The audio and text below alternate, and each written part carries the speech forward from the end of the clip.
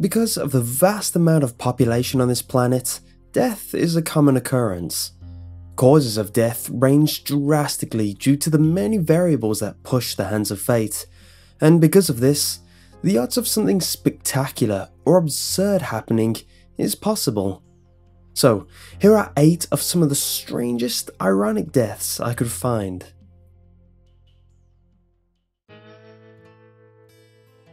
Cactus plugging is a favourite pastime of some people. Cactus plugging is the practice of vandalizing or destroying a cactus, usually a saguaro, for fun. Typically, the cactus is cut open, drained, then packed with explosives and ignited. In other variations, the vandal simply shoots bullets into the cactus's body until portions fall off or the entire cactus falls over. In 1982, roommates David Grunman and James Joseph Sochochi decided to pack up their guns and go wandering in the desert 2 miles north of Arizona 74, just west of Lake Pleasant. They were struck with the brilliant idea of taking pot shots at saguaro they had found growing there, which are very large cacti. David shot a small saguaro in the trunk so many times that it thudded to the ground. "The first one was easy," he cried, according to James. He next chose a specimen which stood 26 feet high, or just under 8 meters, and was estimated to be 100 years old. Before long, a 4-foot spiny arm severed by the blast fell on David and crushed him. It's good to note that saguaro can weigh up to 8 tons.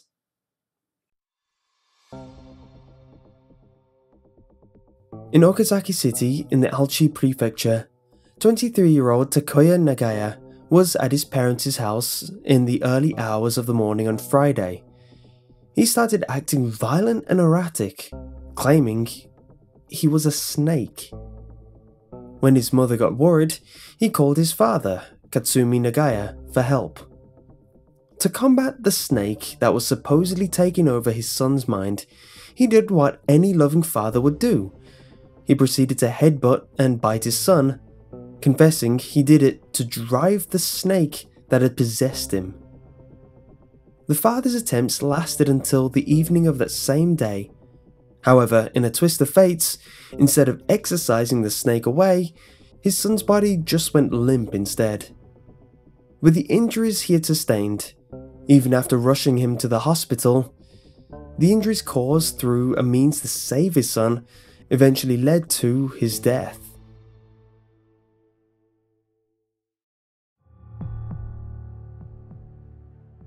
Picture this. You're a Chinese chef making your usual meal of snake soup. You have the head chopped off of what was just an alive cobra. Whilst disposing of the severed head 20 minutes later, the snake jolts awake and bites your hand, injecting you with its poison.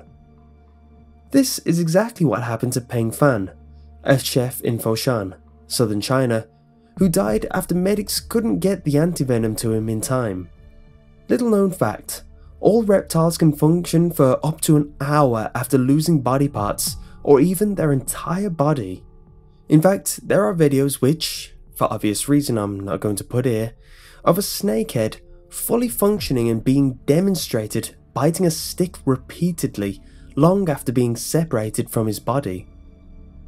Yang Hongchang, who has spent 40 years studying cobras, said, "It's perfectly possible that the head remained alive and bit Peng's hand. By the time the snake had lost its head, it's effectively dead as basic body functions have ceased, but there is still some reflexive action." Though cockfighting is illegal in the US, California is a popular destination state for some people involved in the sport. Because raising the gamecocks, organising matches, and attending fights as a spectator are classified as a misdemeanor on the first offence, rather than a more serious criminal offence. Even though it's lightly punished by the law, the punishment that Jose Lu Ochoa faced in 2011 was very severe. He was apparently a regular participant in organised cockfights. having already been fined for owning or training an animal for fighting. The birds in these events are equipped with razor-like knives in order to fight each other in the ring. Things got out of hand when one of the birds attacked Jose, stabbing him in the right calf. By the time Jose went to seek medical attention, it was too late and he died 2 hours later in hospital after sustaining his injury.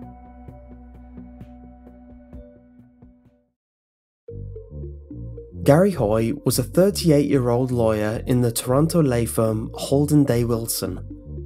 Hoy had apparently developed a fondness for showing off the strength of the building's windows and demonstrating his fearless trust.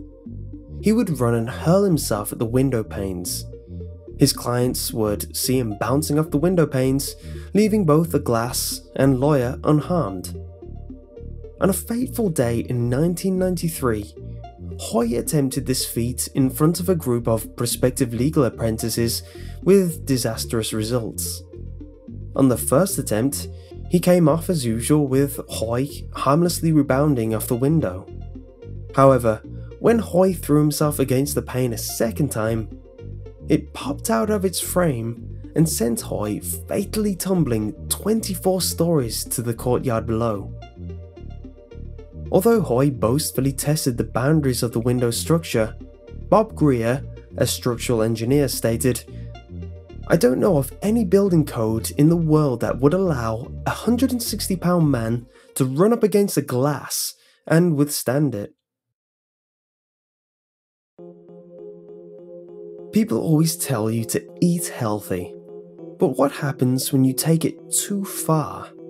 Well, in 1974, Englishman and health advisor Basil Brown went above and beyond what any human should do to keep a healthy lifestyle. Despite being warned by doctors about the possible effects this would do to his liver, and the fact his liver was already enlarged, he proceeded to drink a gallon of carrot juice a day because, and I quote, he had a low opinion of doctors. By the time of his death, the intense intake of carrot juice had already turned his skin yellow. Alongside the masses of vitamins he was taking with the juice, he was also taking vitamin tablets by the handful. According to sources, it was estimated that he was taking 70 million units of vitamin A in 10 days. And for reference, the recommended daily allowance of vitamin A for an adult male is 3,000 units. Lawyer, journalist, congressman, and a leader of the Copperheads, Clement Vallandigham was opposed the Civil War and was banished to the South after being convicted of treason. On June 16, 1871, he was preparing to defend Thomas McGahern, a notorious thug on trial for murder. Vallandigham was arguing that the suspect murder victim, Thomas Myers, accidentally shot himself and was not murdered by McGahern. After returning from firing a .32 caliber Smith & Wesson to study powder burns, Vallandigham was reminded that there were still 3 rounds left in the gun. Later, he was handed a new, empty revolver to be used in the courtroom as he entered his hotel. He placed both of them next to each other in the same room. Still amazed by the success of his tests, Vallandigham started explaining to a visitor that Myers had actually shot himself, which gave him the revelation to show the visitor instead. He pocketed one of the pistols, drew it slowly, turned the muzzle on himself, and pulled the trigger. Fortunately, his theory was right. Myers could have actually shot and killed himself in the panic of pulling out the gun. Unfortunately, Vallandigham did feel the harsh realities as his shot to the bowels inevitably caused his own death. In October 2003, Steve Jobs was diagnosed with cancer. He had a tumour in his pancreas, which the prognosis is usually very poor. However, Jobs stated that he had a rare and much less aggressive type. Despite his diagnosis, Jobs resisted his doctor's recommendations for medical help for 9 months, a decision he would later on regret. He instead relied on pseudo-medical practices instead. His attempts consisted of a vegan diet, acupuncture, herbal remedies, other treatments he found online, and even consulted a psychic. As well as this, Jobs' biographer, Walter Isaacson, said he was also influenced by a doctor who ran a clinic that advised juice fasts, bowel cleansing, and other unproven approaches. All of these methods are very beneficial to create a healthy lifestyle to anyone. However, this went to show that being healthy doesn't constitute an alternative for proper treatment. Barry R. Casalith, chief of Memorial Sloan Kettering Cancer Center's Integrative Medicine Department, said, Jobs' faith in alternative medicine likely cost him his life. Going on to say, he had the only kind of pancreatic cancer that is treatable and curable. Before going on to say, he essentially committed suicide. Anyway, I hope you enjoyed this dark list with a light twist, and if you did, leave a like. And if you want to see another list I made, click here for a list on 4 shocking Craigslist killers.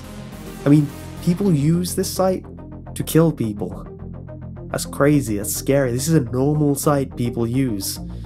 But anyway, click here if you're interested.